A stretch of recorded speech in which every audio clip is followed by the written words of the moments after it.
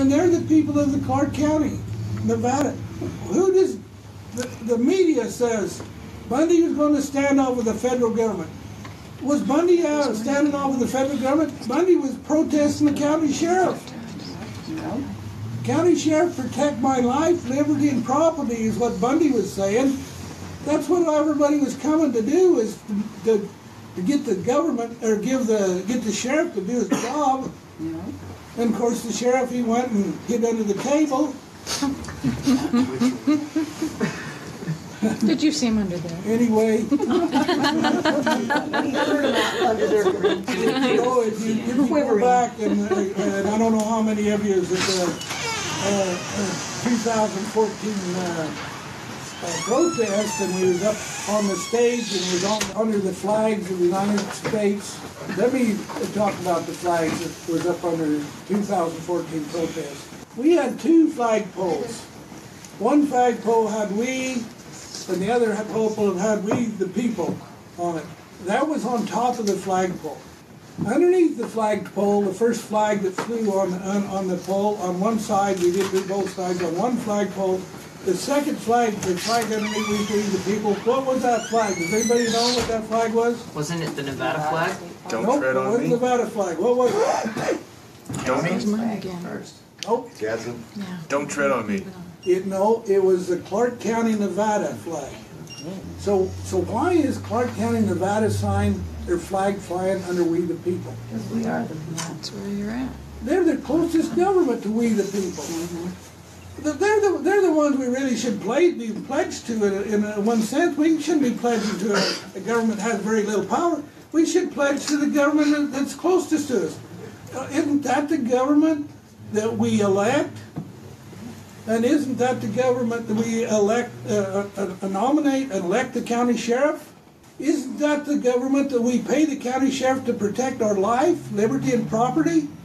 Isn't that why we're here under the flag protesting the sheriff to do his job? Because he represents, that first flag represents him, represents our closest government. And we elected him and we pay him to do a duty. Now what's the next flag underneath that flag? Who knows? State flag. Okay, it's the state of Nevada flag. We the people, the county, and the state of Nevada flag. We should be pledging allegiance to the Nevada flag. Why? Yeah, it represents our sovereign state. Represents, we're sovereign here, and the state has certain jobs or duties to do. Let's just say, like, what about a state highway coming down through here? Don't you think it ought to have all the same 65-mile-an-hour speed limit? It should change every time you get to a new county. That's why we have a state government. Now, what's the flag underneath that flag? United States government. Why is it down on the bottom of the flagpole? Isn't it always tradition? Isn't it what we believe that it's supposed to be on top of the flagpole? And here Bundy has the United States flag flying on the down half-mast on the flagpole. What the heck are you trying to tell people? What is he trying to tell people? Direct relationship between the states and the federal government. Yeah, we're saying that the federal government has, we all pledge allegiance to this flag. We think it's beautiful. We know what it stands for. We don't want to degrade it at all. But why is it on the bottom of the list here? Because it has very little power. It has a certain duties. Our Constitution gives it a certain duties to do. And we pledge that flag that it does that for us. We pledge that it represents our country and other nations. We pledge that it fights for our borders, protects the borders. Protects our borders. We're thankful for the protection. We pledge it because of those men that have died. We pledge it. There's been much blood shed for our freedoms and liberty, and we pledge it because it's supposed to protect our Constitution. But I've just told you about the proper form of government. Where do we, the people, stand? At the On top. Not the federal government. This is what the government wants to do. When we go to this court down here, where does it put the government? Right up here with unlimited power. You don't understand what it's like unless you spend 700 days in one of their prisons. You'll find out you stand up against the wall with your face towards that wall and you answer every question you want, or they'll shove your face right into that wall. That's how they treat people. That's how they treat we the people. That's not the way we the people of America are going to be treated anymore. Amen.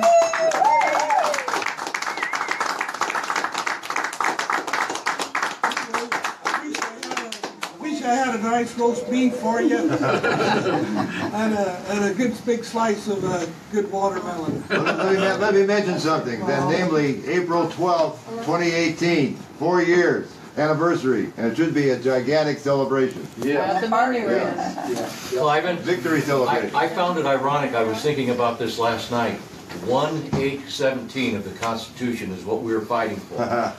1/8/18 is the day you were released.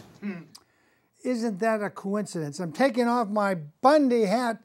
As you notice, we opened with Cliven Bundy, that rascal in Nevada, that cowboy that was right.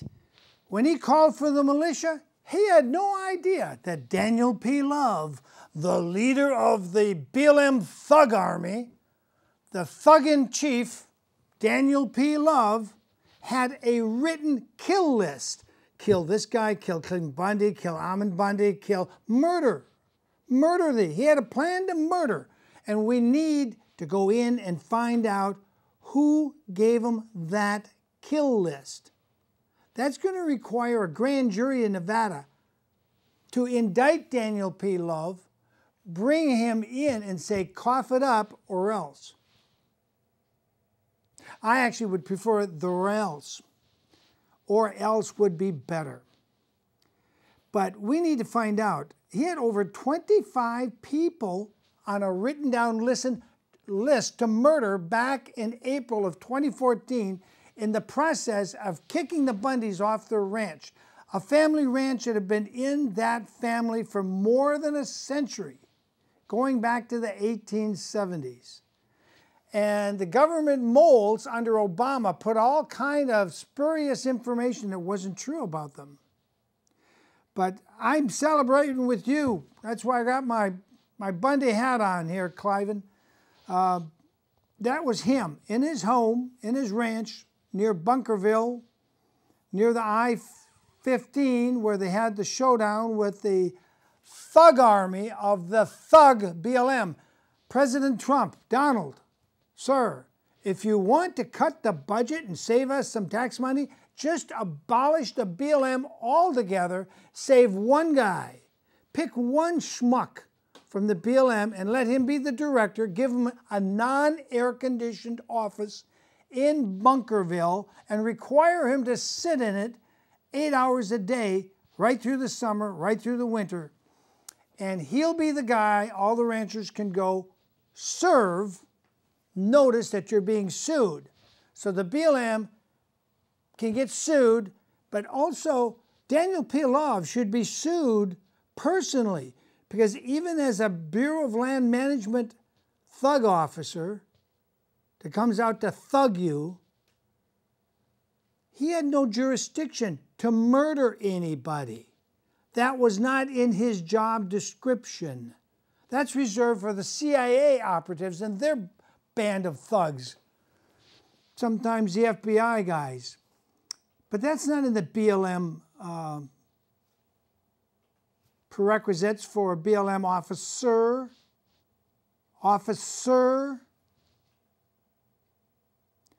There's a lot needs to be done, but the victory belongs to the Bundys.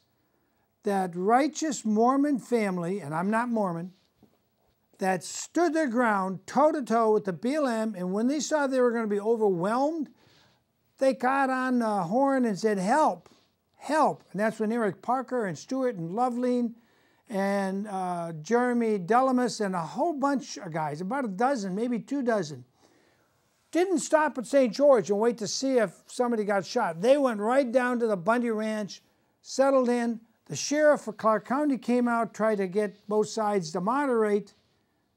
What the sheriff of Clark County should have done is what Cliven said. Disarmed the BLM. They were federal. The federal were out of jurisdiction from day one. The federal is the 10 square miles of Washington, D.C.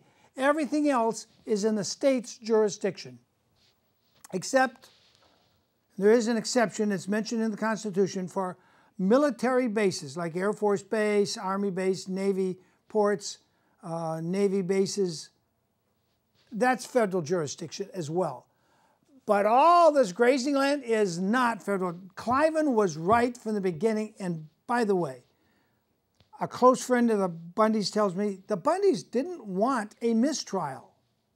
Gloria Navarro, as I like to say, Navarro, in her kangaroo court. She's just a kangaroo hopping in and hopping out of that federal court, doing what her puppet masters tell her to do. And I'll have more to say about that, but that's why I'm wearing my cowboy hat. Came into the studio with it. That's in celebration of the Bundys' complete, total victory. Now, because Cleveland refused to give any jurisdiction to this wet behind the ears.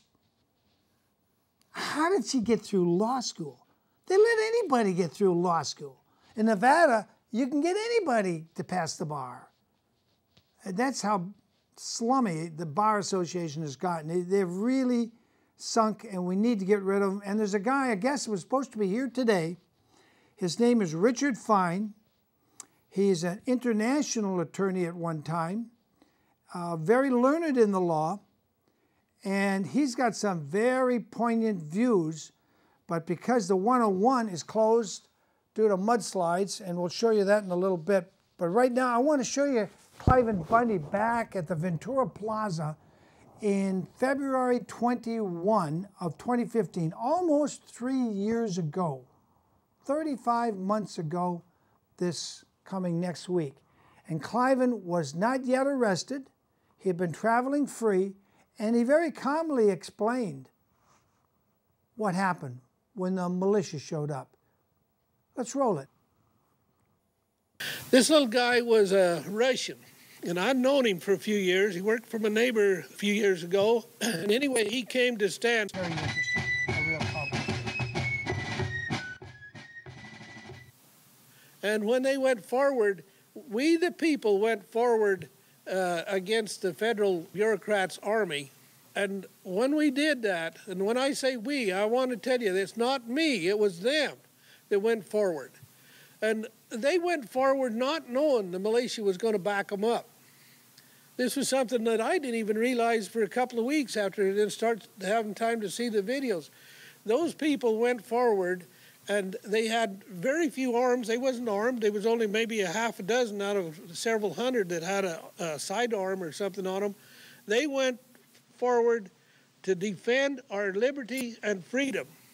And it wasn't going to let the feds have their way. And they marched forward with the guns pointing at them. And let me express this a little bit. Was anybody there that's here? Was anybody there? It's sort of interesting. I go around and talk, and you know, usually there's one or two that was there. So anyway, and I always feel like they need to be the witness. I shouldn't be telling this story. They should tell it. It's their story. But let me tell you, they were going towards these guns. And the feds were saying, halt, we have a court order, we'll fire. If you move forward, we'll fire. This was the language over their bullhorn. This is what they're telling the people. And the people kept moving forward. And the people told me they did not have fear. Now, you know, you and I, it's sort of hard to understand. How can these people go without fear? It wasn't that they wasn't thinking about it, but they was going without. I'll tell you about one little guy. This little guy was a Russian, and I've known him for a few years. He worked for my neighbor a few years ago, and anyway, he came to stand with Bundy. And when they was under that bridge marching forward towards these guns, he took the American flag and headed out, and marched right in front of everybody. And my sons and other people, they kept hollering, come back. And finally, they run and stopped him. And he said, remember, he's a little Russian guy. He said, I lived under this kind of a government, And I'll be damned if I'm going to be in America and live under this kind of government. And he was going to be the first man killed. You know, what can you say? You just gain a lot of respect for that man. You start understanding where he come from, and you start understanding a little bit, well, we better be paying attention here. We better be fighting. We better be willing to stand and take that flag forward. I know you're here to learn about grand juries. And let me tell you, I don't know much about grand juries. I do know about we the people standing. And I have seen, let me just tell you another little example in we the people standing. My son Ammon lives in Phoenix, Arizona. And you might have read this on the internet as he joined or tried to get airplane tickets, just like we did this morning. Well, he's did that several times. And you know what he did? He challenges that. Every time they give him trouble, he puts that on the internet. And you know how many hits he'll get when he talks about the federal government retaining him and causing him trouble like they did Buddha and I this morning? You know, he'll get up to 500,000 hits on the social media. In less than 12 hours, 24 hours, he'll get 500,000. You know, we the people are paying attention to these problems. And you don't think 500,000 people makes a difference? That's how we the people, that's one of the way, that's what brought the people to Bundy Ranch is the social media. But it was we the people that come. It wasn't Bundy fighting the federal government. Now it was we the people fighting the federal government. And guess what? The militia backed them up. Now let me tell you the story there. We the people and the horses and the men on foot and the women on foot going towards this army.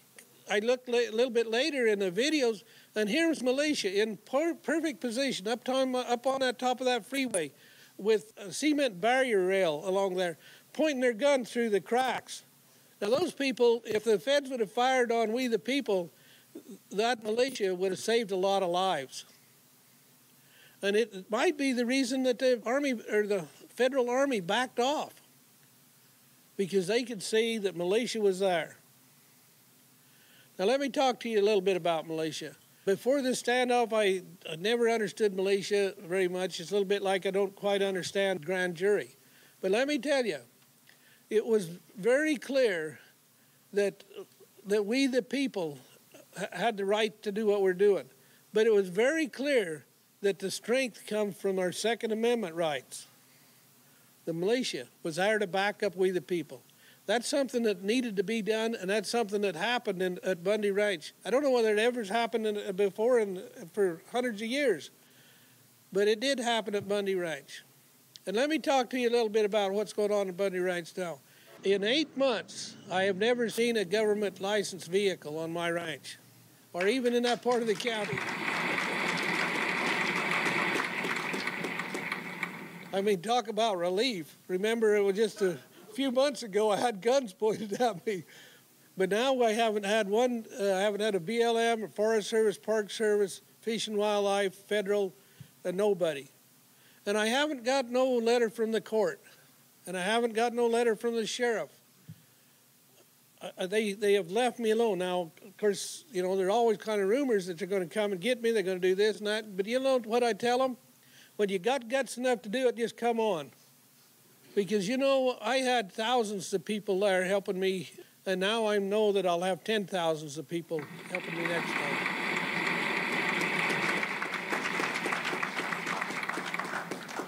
I want to take just one more minute here. When we the people was standing underneath them flags, and my county sheriff was there. We met with the county sheriff. I wouldn't talk to the county sheriff until he met in front of we the people. And there was a mandate made to the sheriff. The mandate was take those arms away from those feds. Take those arms away from those federal agents.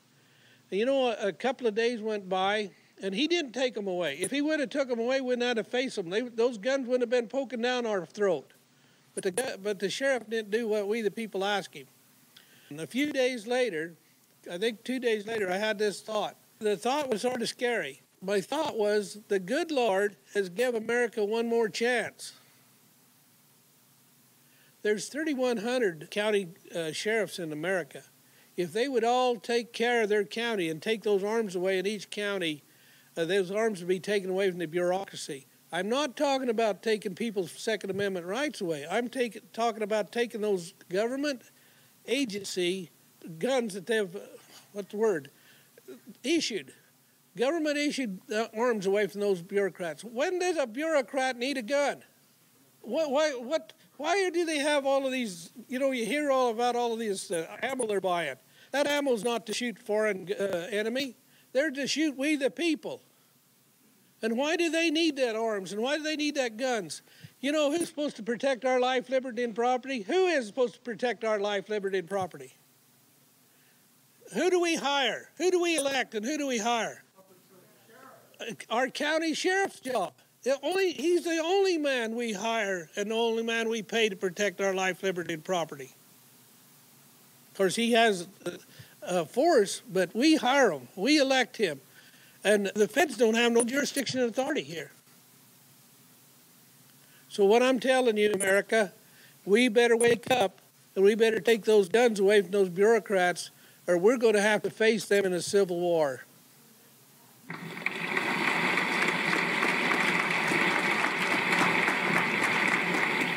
Thank you, and if we get time, I'd like to ask it or answer any kind of question or anything. Do we have a question? Anybody got a question? Now's the time.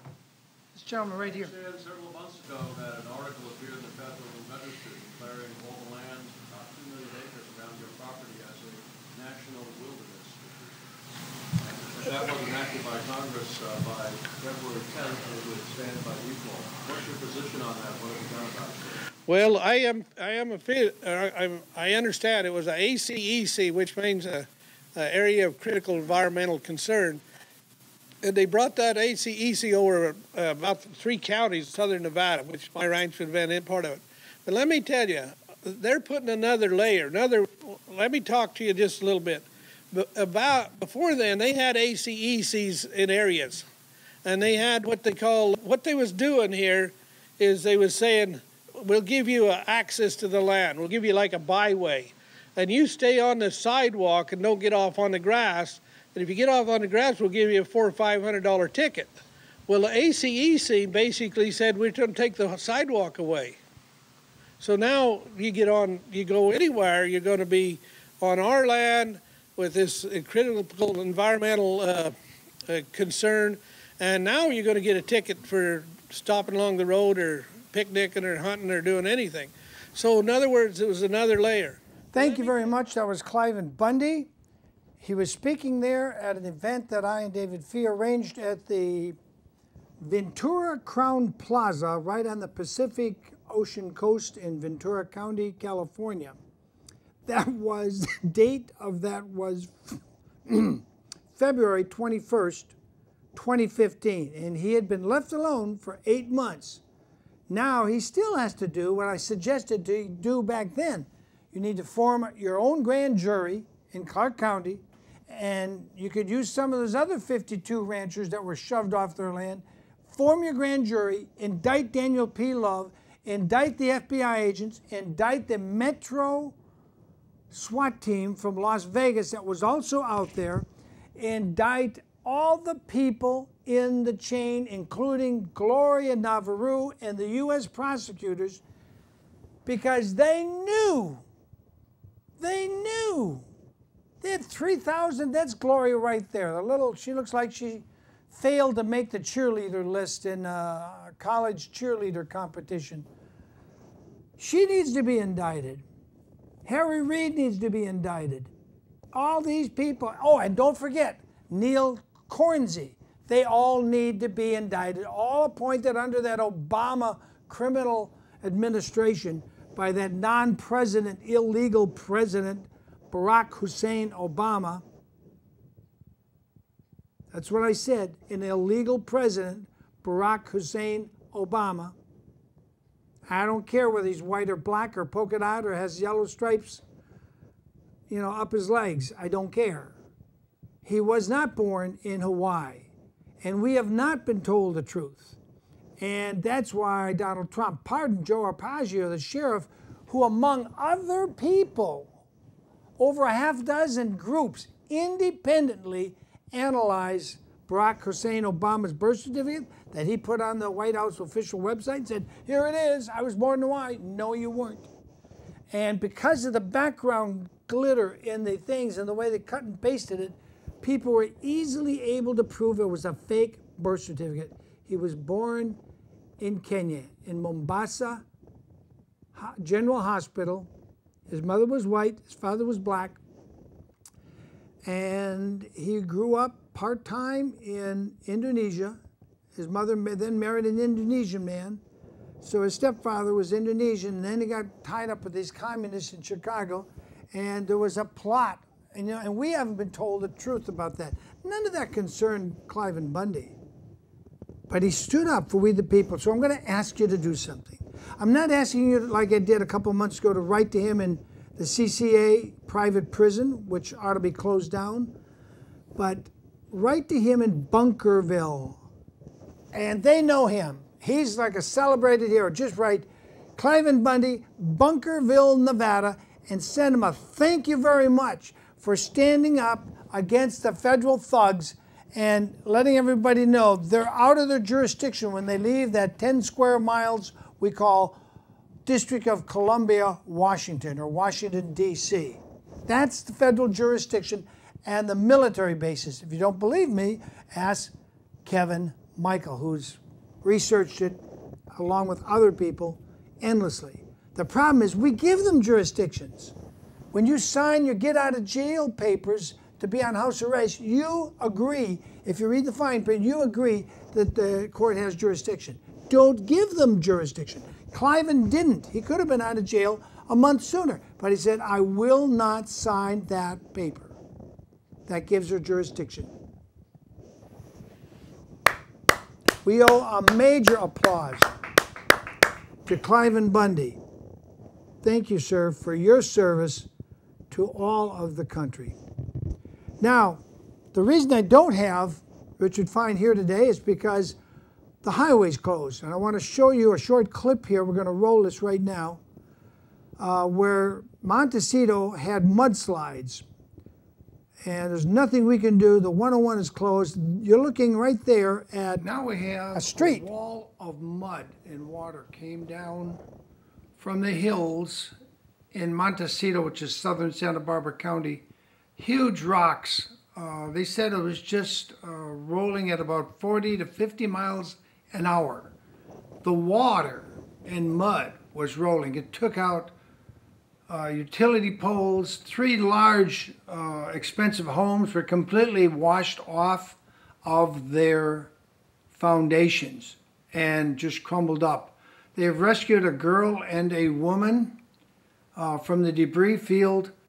I'm Brisa, thanks. And she's not kidding, folks. Take a look at this video. This was texted to me by Joyce Dudley, our district attorney for Santa Barbara County. This is in between Summerlin, Montecito, not exactly sure where, but that's the northbound lanes of the 101. It's just covered in mud. There's about a foot of it there. And the underpass as well, that little creek bed there full of water. Just a huge mess that may take, if not today, it may take even into tomorrow to clean up. Who knows? We're just not sure. But this shows us just how much heavy mud and debris has come down, and it's completely blocked the northbound lanes. And as Fabrice mentioned, people are now trying to go northbound on the southbound lanes, which is a horrible idea.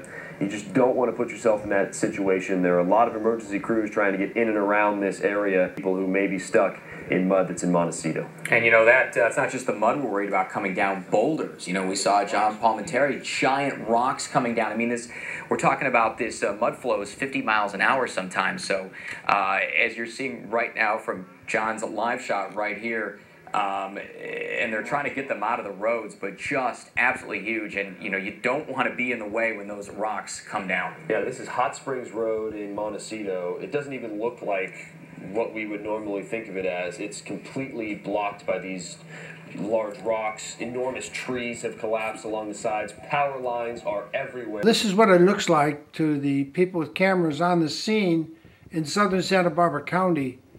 Those rocks you're looking at right there, some of those rocks were a half a mile away up in the hills. They said it took about 15 minutes for the mudslide to cover 2 miles from where the place had been burned out several weeks ago.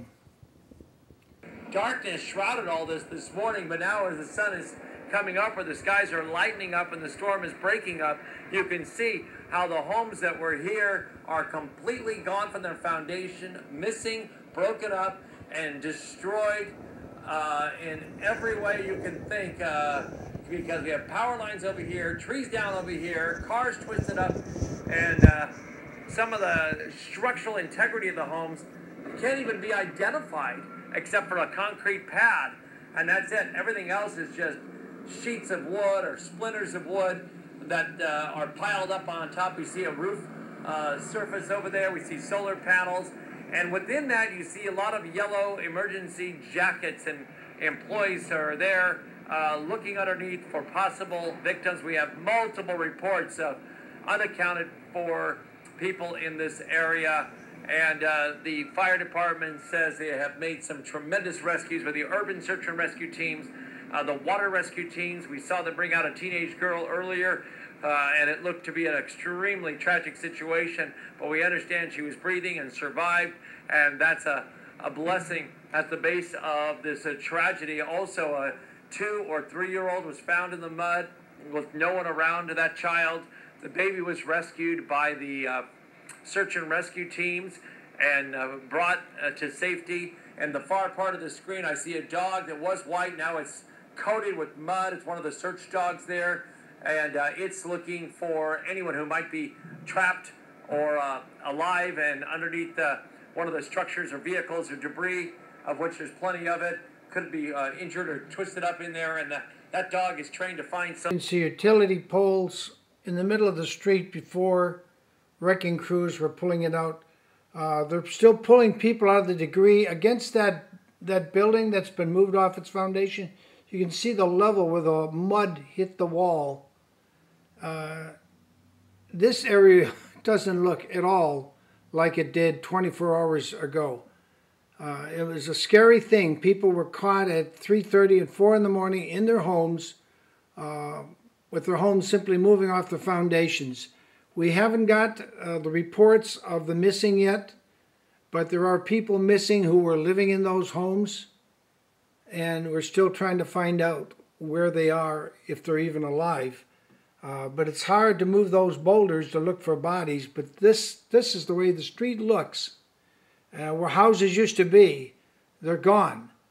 It's just amazing to see all this mud and these rocks that moved 2 miles from the hills that were burned out last week. But as for those of you worrying about Neverland, I was just out to Neverland. Neverland is fine. It's not affected. The gates are there. But I would recommend to any Michael Jackson fans planning to come up, don't.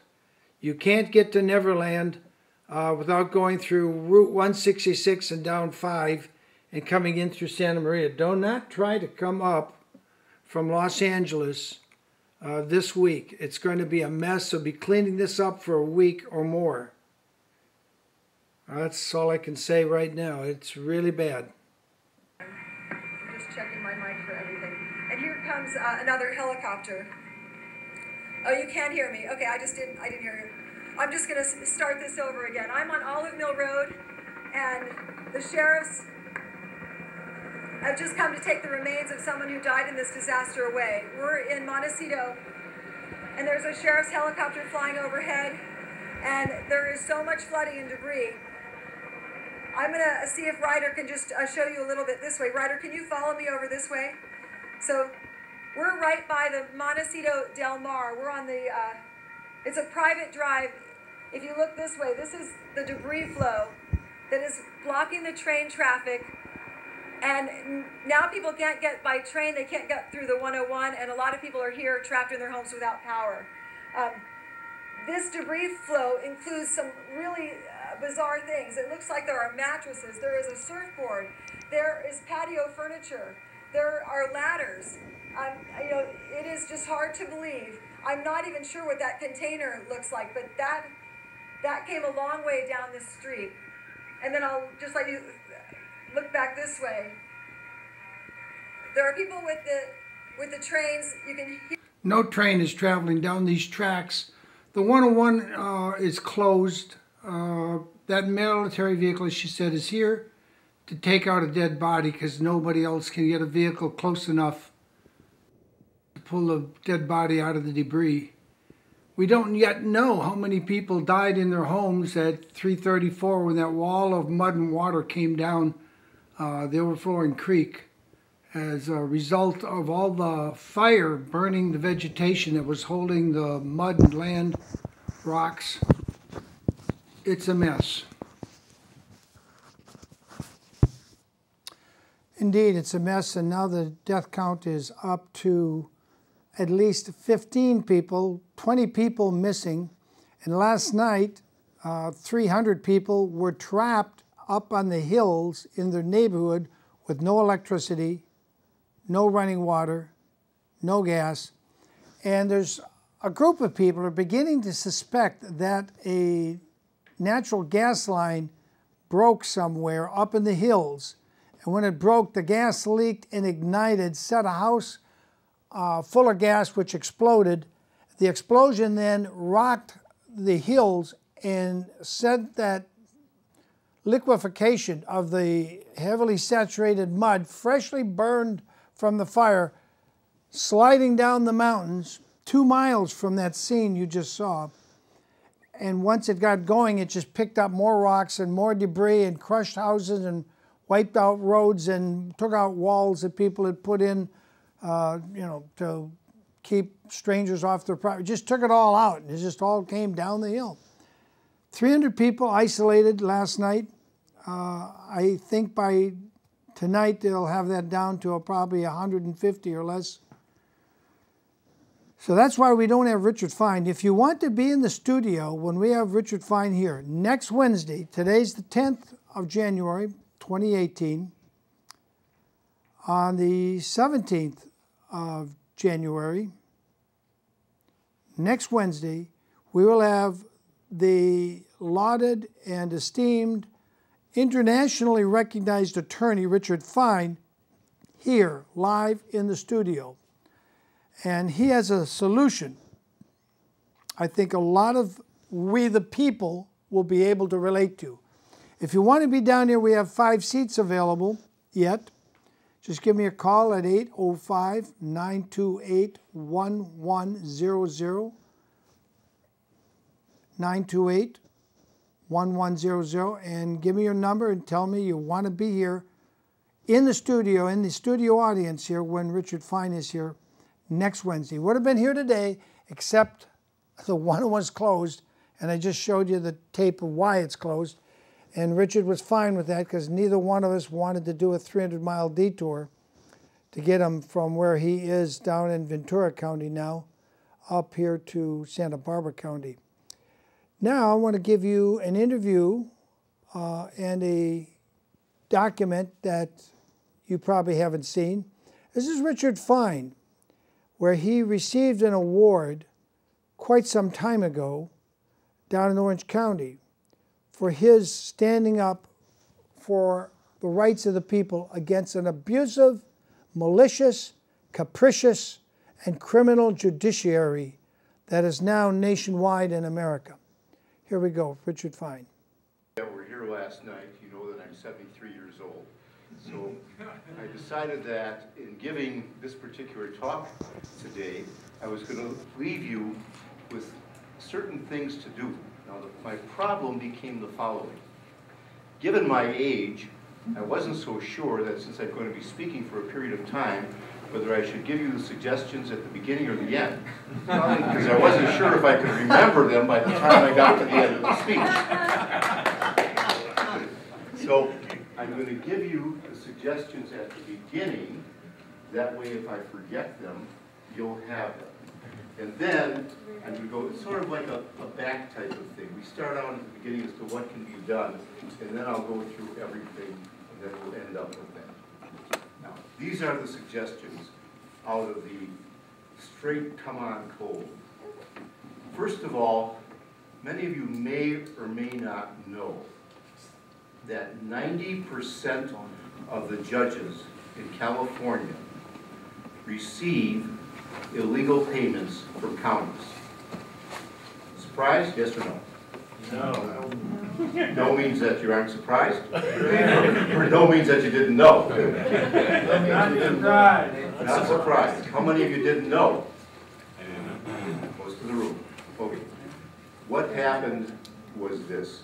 Starting in the mid-1980s, what occurred is, and I believe it started in Los Angeles County, Los Angeles County decided that it was going to pay the judges extra money. And the reason that they gave is they said that we want to attract and retain qualified judges to serve in Los Angeles County. That sounds very nice. There's a problem. The problem is that the judges are state-elected constitutional officials. In other words, they don't work for Los Angeles County. They work for you. They work for the state. And if you look on your ballots, you'll see that you elect the Superior Court judges. So, if LA County gives the judges money to attract them, they can't. Because you can't attract someone who has to run for an election. And if they give them money to retain them, they can't do that either. Because they have to run for re-election. What does the money come down to? A bribe. Straightforward and simple. Now I'll get into all of that later on. Here is the solution to get rid of that problem. You're a political group. I'm making the following suggestion. What you do is you go to your county board of supervisors, and there are 29, actually 30 counties that make these payments. Go to your county board of supervisors and you say, stop the payments. Because whose money are they taking? They're taking money out of the general fund. But where does that money come from? That comes from your property taxes. So you're not only paying for these judges through your state taxes, they're now taking your property taxes, and they're paid for the judges. So you go to the Board of Supervisors and you say, we want you to stop paying the money. Number one, you cut off the water. Number two, you go to them and you say, we want you to pass an ordinance that says any judge who received money from the county can't sit in the court for this county. Now, if they're an elected state judge, they may be able to sit somewhere else, but they can't sit in the county here. Real simple.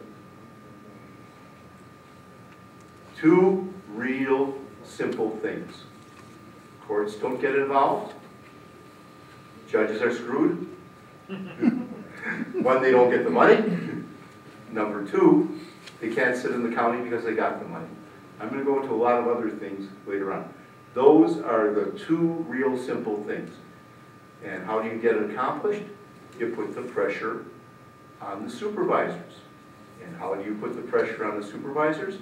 Because of the fact that you elect them. And how do you do that? Because you can get out there and you can campaign against them. You can go in and show how much money they have paid out to these people. And you can go in and say, why do you want to re-elect a supervisor that has paid all this money out? Which was illegal. I'll get into that later. Oh, gotten that out. Now, let's go into who am I? Okay. I'm a 73-year-old kid that was born in Milwaukee, Wisconsin, and got lucky. I went to the University of Wisconsin undergrad. I then got lucky and got into the University of Chicago Law School. Now, as my daughter put it, I went to law school before Christ was born. Started out in 1961, graduated in 1964. That was an altogether different era. In 1964, as I was on my way into Naval JAG, I got lucky again. And I got into the London School of Economics. And I was going to go there to do a master's in law with dissertation. My dissertation was going to be on common market antitrust law.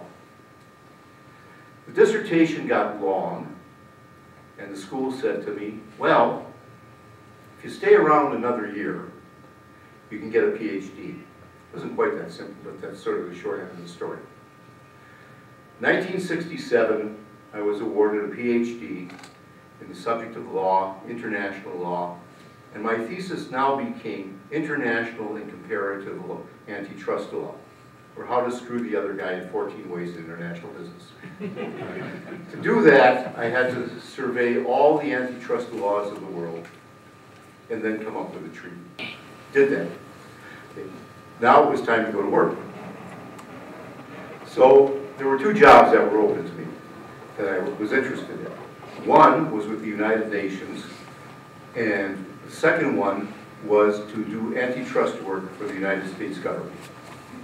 Well, the UN job that they offered me was in human rights. At that time, the son of the Aga Khan was handling human rights for the United Nations. You knew they weren't doing anything. The United States government job was very, very interesting because I would then be chasing international cartels. They interviewed me in Paris, and the only reason I got the job, as I put it, is I was the only one that could order breakfast. So if they wanted to eat breakfast, they had to hire me. They ate breakfast, I got hired. Now, during this period of time, while I was doing these things, I also, being a poor kid out of Milwaukee, ended up getting a certificate of comparative law from the International University in Luxembourg, 3 certificates of comparative law, and a higher diploma of comparative law from the International Faculty for the Institute of Comparative Law in Strasbourg. And I traveled to every country in Europe with the exception of Romania, Bulgaria, and Yugoslavia. This meant in 1966 I was in Poland, I was in Czechoslovakia, I was in Hungary, and I was in Russia. Now they had a little thing back then called the Iron Curtain. So when it came time, and I was going into the Foreign Commerce section of the Antitrust Division, which meant that I had to have a certain type of security clearance. It took the FBI and the CIA 1 year to go through and check everything out. In fact, the humorous aspect, close to the end of the year, I called the CIA in London. So they had an office there. I call it, say, CIA. I said, CIA? I said, hi. You know, I'm Richard Fine. You're supposed to be checking me out. What's taking so long? The guy says, oh, we did it already. You know, we're finished. You know, I mean, it's sort of a little bit loose back then. And anyway, they called me, and I went to work for an international law firm during the time that they were checking me out. Because I told the head of the international law firm, I said, look, either you can hire me or I can wash dishes. He said, well, we can't have you doing that, so we'll hire you. So I did all this international law work for a year. Government called me in the beginning of October of 1968, and they said, you have a week to get to Washington. Otherwise, you're going to lose the job. So I said goodbye to the law firm and went to Washington. And I started out in the Foreign Commerce section of the Antitrust Division. First job that I have done, I'm 28 years old. Very first job that I have is to investigate the international pulp, paper, and newsprint cartel. Now this was a cartel that existed across the world, and what they do is they would meet in various places and they set the price for pulp, paper, and newsprint, and then based upon the world price, they would then, you know, that would then reflect as the United States price. At 28 years old, I had the sheer joy of going through and fighting every major Wall Street firm. And the man who was the Attorney General under Eisenhower came down to negotiate a subpoena with me. I was so excited I called home, because you know, the Attorney General was coming down to negotiate a subpoena. So that was the start of my career. We recommended an indictment. It went up to the White House.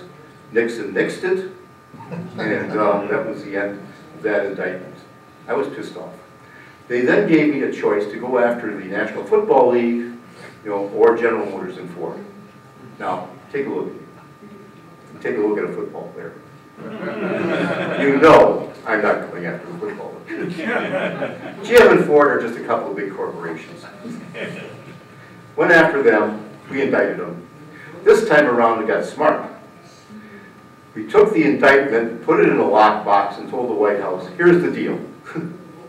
You guys try and stop this one, We let the grand jury run, and we go out to the press. GM and Ford got indicted.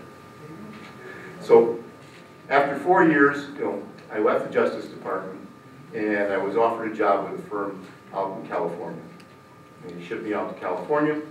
I ended up working for them for a year, and the head of another firm in California that had offered me a job came to me and said, look, Sam Yorty's been defeated for mayor. Tom Bradley has become the mayor. There's been some problems with corruption in the Yorty administration. The guy that's handling the investigation is good, but he's lacking a certain amount of, shall we say, guts. Or not necessarily guts, but knowledge as to how to go in and really dig this stuff out. We want you to come in and become the special counsel of the Governmental Efficiency Committee and nail these guys. So I came into the city government and became the special counsel. We knocked off Yorty and some of his friends. And at the same time, I founded the first municipal antitrust division in the country. And I did that for a year, and then after that, in 1974, opened up my own practice. And I started out in a little office, 11 feet by 13 feet, and I hired a secretary, and the secretary, and I bought her an IBM Selectric. Remember the IBM Selectrics back then? The secretary said, if you don't have work for me, I'm not working to cost you anything. Anyway, things went along, and some of the lawsuits that I got involved in was one of them, when you get to United Way, you designate where you want your money to go. That's because of the lawsuit that I brought. The man against me was Richard Reardon. 1:30 in the morning, the day that we were going after the preliminary injunction, we settled the lawsuit, and that changed the entire way that United Way worked. Because before that point in time, you gave to United Way, and they decided where your money went. After that, that was 1979. After that point in time, you could give to United Way, you could tell them where you wanted the money to go. What United Way had done is that there was another organization called Associated In-Group Donors. They ultimately merged with United Way. And what happened is that United Way told all the charities that if they took money from Associated In-Group Donors, United Way wouldn't give them any money. A little anti-competitive. I was hired by AID to go after United Way, and that's how we nailed them. And that's how the whole charitable thing changed.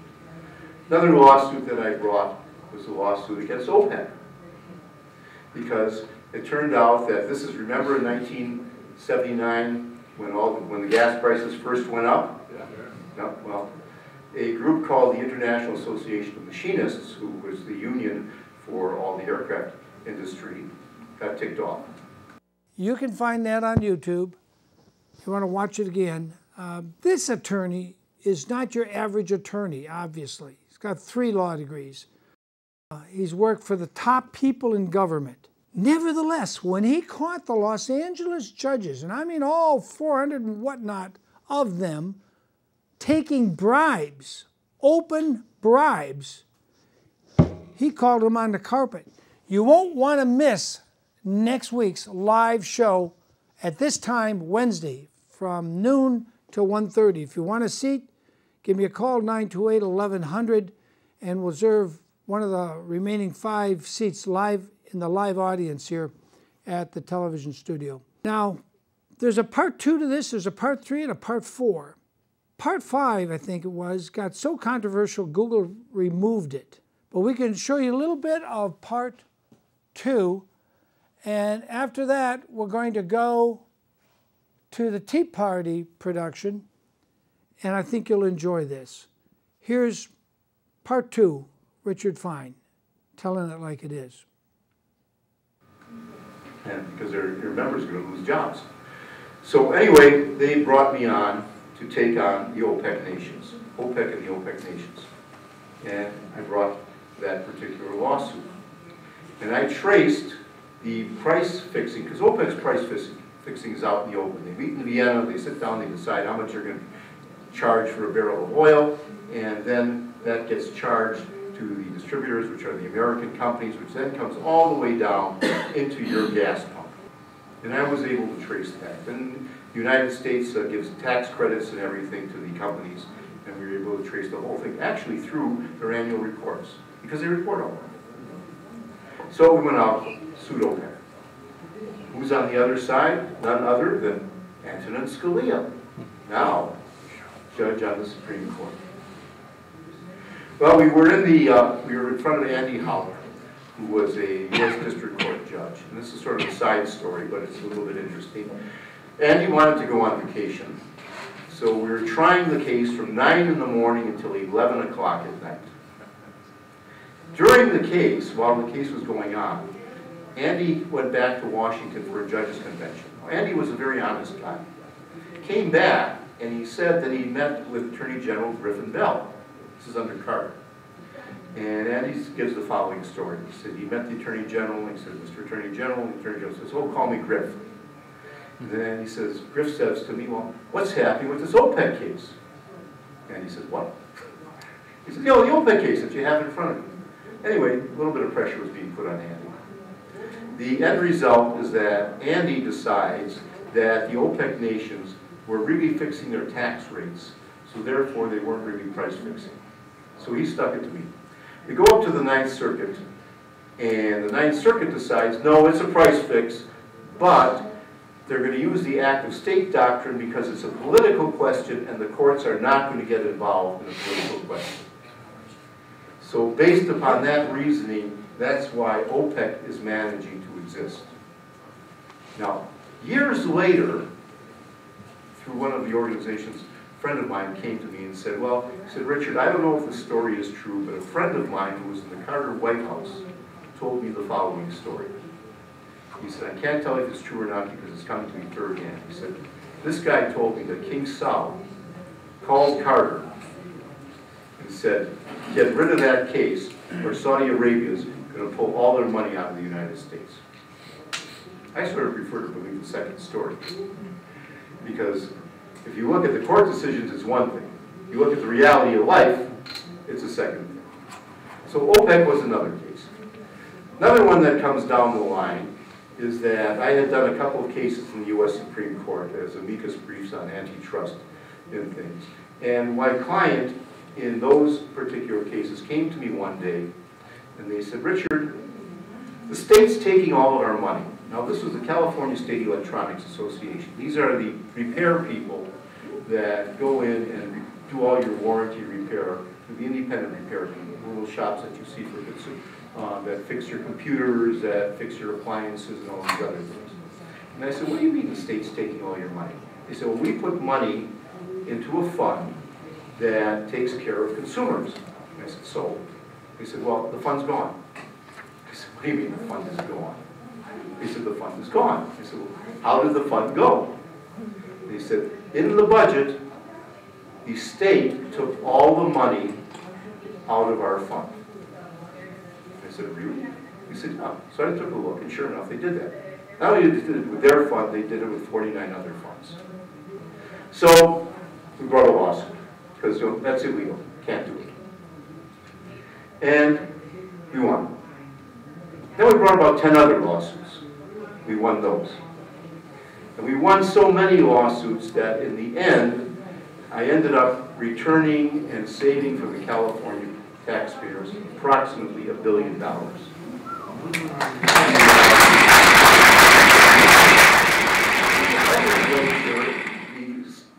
financial director of the state finally told the legislature, look, you keep doing this, we're going to call Richard, he's going to sue you, and we're going to get the money back. So they stopped doing that. They then passed a law saying that the legislature could borrow the money, but had to pay it back. So that's where that one ended up. So that became, some of the things, those are some of the suits that came down the line. And with the CSEA, I changed the entire way. I sued all the manufacturers of consumer electronics, of appliances and everything, and changed the entire way that servicing is done in California because the Attorney General wasn't enforcing that law. So those are some of the things that brought me along. Now we get into, how did I get into all the trouble? One day, I ended up being called by Lakeos, which is the union that represents the people that do the inspections for restaurants, swimming pools, and all these other things. And they had brought a lawsuit against the County of Los Angeles with respect to money that the county was taking for these inspection fees and putting it in their general fund. And the lawyer that they had, just basically they felt this wasn't sophisticated enough to be able to try this lawsuit. So they called me, and I got into the lawsuit, and we went to trial, and the end result was the county was taking $45 million a year out of these inspection fees. State law says that the inspection fees are supposed to be segregated into a special fund. County wasn't doing that. So we went to trial, won the trial, and ended up taking they had $11 million left that year. We took the $11 million, we got a judgment establishing a special fund. We froze all the inspection fees until that $11 million was gone. All the new money went into the special fund. Well, when it came time to get paid, the judge refused to pay me. He said that it was bad for unions, county unions, to sue the county. I ran that up through the courts and everything, got nowhere. And then that took place, now that was 1999. Now, previously, I forgot one suit, I need to go back. Big one. In 1997, remember we had all these budget crises in California? They used to go for 90 days and there's no budget, and small and minority business owners are going broke. They aren't paying the county welfare money and everything else. In the meantime, what are our good politicians doing? They're getting paid to sit up in Sacramento and fight with each other. And they're taking their per diem, they're taking their salary, and the governor's taking his per diem, his salary, and everything else. And we, the people, are getting stuck. 1997, I brought a lawsuit, and it went, basically, it got denied, and on a demur and everything, I put it up in appeal. 1998, same thing happens, I bring the lawsuit again. This time the Howard Jarvis Taxpayers Association joined in. We went in, and believe it or not, we got an injunction. Closed down the government. Literally.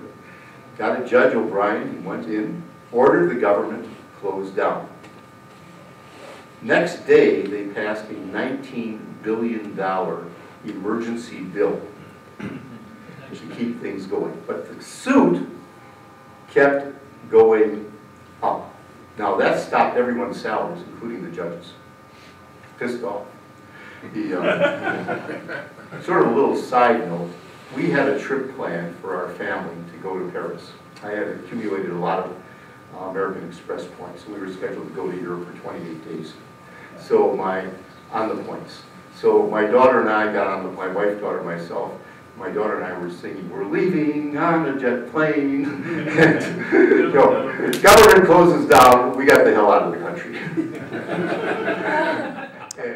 Well, that's Richard Fine. He'll be here live in the studio. Call me 928-1100, 1100. If you want to be in our live studio production next Wednesday at 12 noon here in Santa Maria, California. Richard Fine, the esteemed attorney, internationally known, hot on the trail of judicial corruption. He'll be here live in the studio, and you can talk to him after we finish the production live. Now, we're going to take you to something I didn't produce, but I like it. I think you will too. And don't forget to write Cliven Bundy, Bunkerville, Nevada. Thank you for standing up and putting the federal thugs back in their jurisdiction of that 10 square miles of Washington, D.C.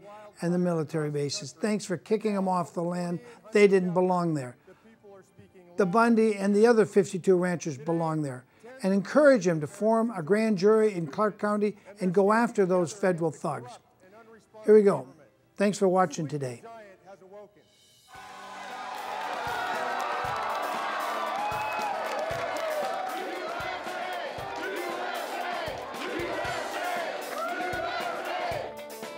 The results in the midterm election were extraordinary, but that means we have momentum and we have to take advantage of that momentum.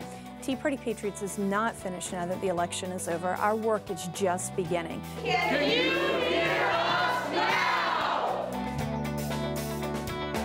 Recently, Jenny Beth and I returned from a 20-state, 30-city tour. The purpose was really to get out there in the field. We are promoting our core values, talking to people about what liberty means and what the Constitution says. People around this country overwhelmingly agree with our core values: fiscal responsibility, constitutionally limited government, and free markets. People around this country want Tea Party Patriots to help them hold politicians accountable. If the people that we are voting for do get elected, we're happy, but we have to hold these people's feet to the fire. We have to make sure that they listen to the people. We've all been asleep at the wheel. That always ends up like a wreck.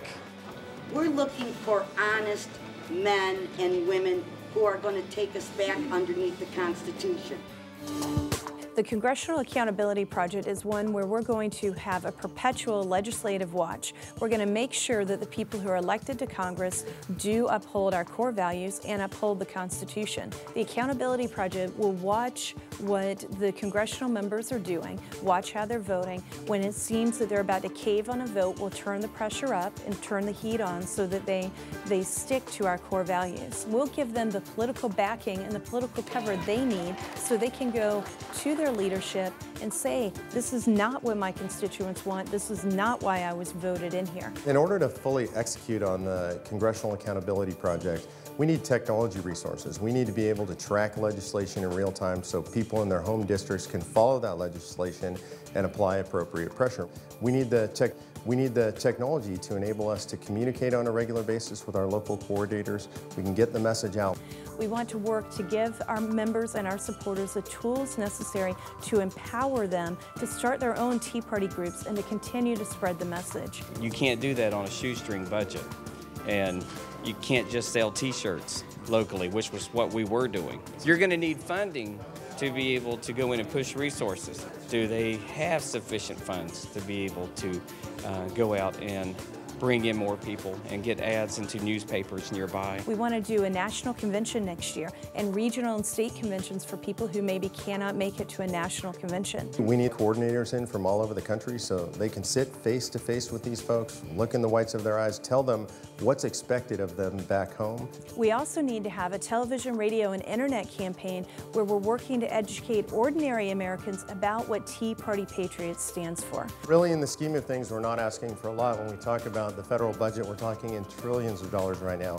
In order to make sure we cut that budget to reasonable levels, we're looking to raise $10 million in 2011. If we don't get folks helping us with the resources, we can't keep our eye on the ball and we can't keep these people accountable. Tea Party Patriots across the country are demanding the repeal of Obamacare. We want the new Congress to work to balance the budget. The out-of-control deficit spending we've seen over the last several years cannot continue. They want to see lowered spending, and they want to see a return to constitutional principles. Our children and grandchildren deserve a better America, and we expect this Congress to work to give them that better America. Today, we are planting our flags in the Capitol grounds. We hereby reclaim the Capitol for we, the people of the United States of America. If we just think that casting our votes is the end of the process, we're going to lose. I mean, that is literally failure. We've done that before. We know what it leads to. We're experiencing the results now. It's imperative that we stay engaged in the process. The left and the progressive agenda has been very good at using grassroots organizations like MoveOn.org and Organizing for America to mobilize and motivate their grassroots supporters. It's time to stand up and do the same thing that the left has done, and not just to do it as well, but to do it even better. People really want our core values to become a reality in America. We've been out in the field, the groups are growing, and they need our help with resources to continue that growth. The November 2nd elections were only the beginning of our quest to restore our nation. And if we fail to build on the momentum that we worked so hard to create, then our liberty and our nation are at peril. That's why I ask you to dig down deep and donate the most generous gift you can afford to send to Tea Party Patriots today. Every patriot can make a difference. So please help us with the donation of $25, $50, $100 or more to ensure that the Congressional Accountability Project is a success. Thank you. I am the Tea Party leader. I am the Tea Party leader. I am the Tea Party leader.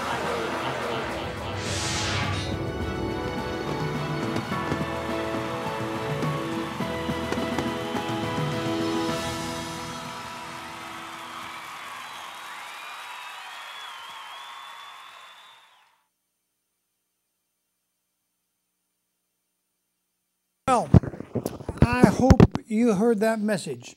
That was from 2010. We're now 8 years later. They were talking about budgets for 2011. Nobody saw Donald Trump coming. Isn't that amazing? Nobody realized Donald Trump was in our future. Even though over the last 40 years, he had mentioned several times he planned on doing something. Someday he might consider running for president. Things had to get so bad that we had an illegal president. Imagine that. An illegal president, not born in America. And our Constitution clearly indicates not only must the president be born in America, his parents must both be U.S. citizens at the time he is born.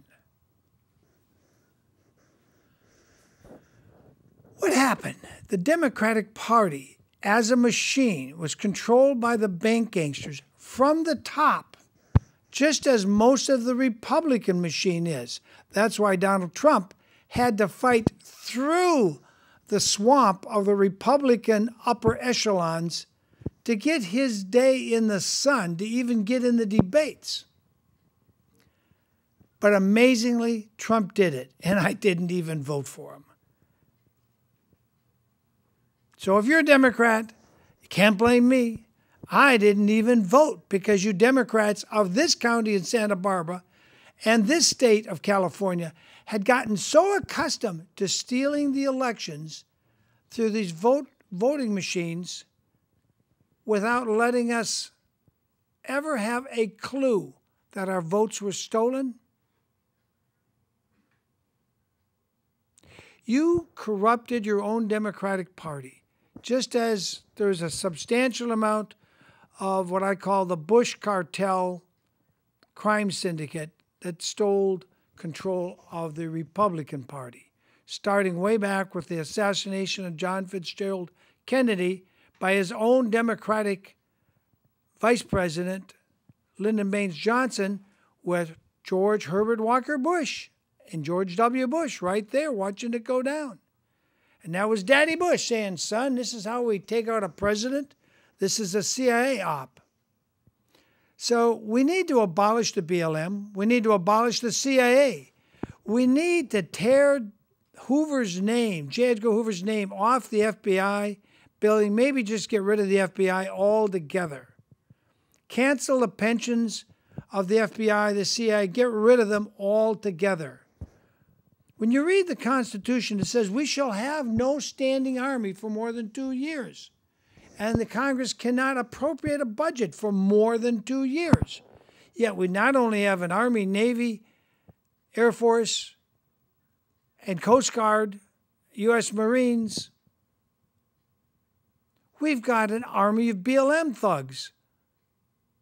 We've got an army FBI thugs, all with their own SWAT teams. All this is against our Constitution. And the Bundys would not have had to suffer had we been reading our Constitution. What don't they teach in our public schools? They do not teach the Constitution. Isn't that sad? They don't teach the Constitution. They may say, here it is, and this is what it means, but they don't ask you to actually study it.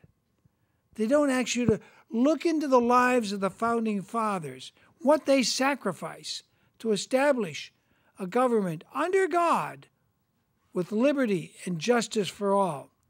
So far, the Bundys have been acquitted because The crimes of the BLM thugs, and I can't really call them officers. The only few officers that were there are the ones like Wooten that have turned and flipped over and gone to the Bundy side and said, hey, did you know about this video? Did you know about the kill list? Those we could refer to officers. But the others, Daniel P. Love and the majority of the others, went quietly along to assassinate, to murder cowboys whose only crime was raising cattle. So you'll have a steak to eat, to raising melons, so you have melons to eat. That should not be a crime. They should be applauded for their diligent hard work in a desert land that I wouldn't want to live in. Absolutely. I've driven up I-15 to St. George through Las Vegas. I would not want to live there. I would not want to be there in the summer. But this family of Bundys and 52 other ranching families did, and they made their living. Those 52 people, those families, they need to be restored. We need a class action lawsuit by those 52 plus the Bundys against the BLM, against Harry Reid, against Rory Reid, and the ENN Corporation, and Uranium One. All those people, including Hillary, need to pay damages. Well, that's my view, and I thank you. I'm William Wagner. Thank you for watching this second show of 2018, the Bundy victory, because it was a clear slam dunk victory for the Bundys when the truth finally found its way into that crooked Judge Gloria Navarro's court. Thank God there are still a few decent people in the world that will stand up for what's right. Again, I thank you. Write Cleveland Bundy at Bunkerville, Nevada. They know him. Just put Bunkerville, Nevada. You don't need his P.O. box or street address. Just put Cleveland Bundy, Bunkerville, Nevada. Say thank you for standing up. See you.